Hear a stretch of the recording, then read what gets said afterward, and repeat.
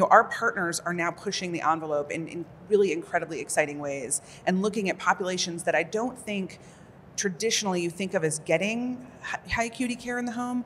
Most home hospital programs, people think, oh, that's for my grandmother who's having a heart failure exacerbation and we're going to send her home. And that is hugely important. And older, vulnerable people have unintended consequences of the hospital that we should move. But what about taking a patient who's just had a kidney transplant and moving them home?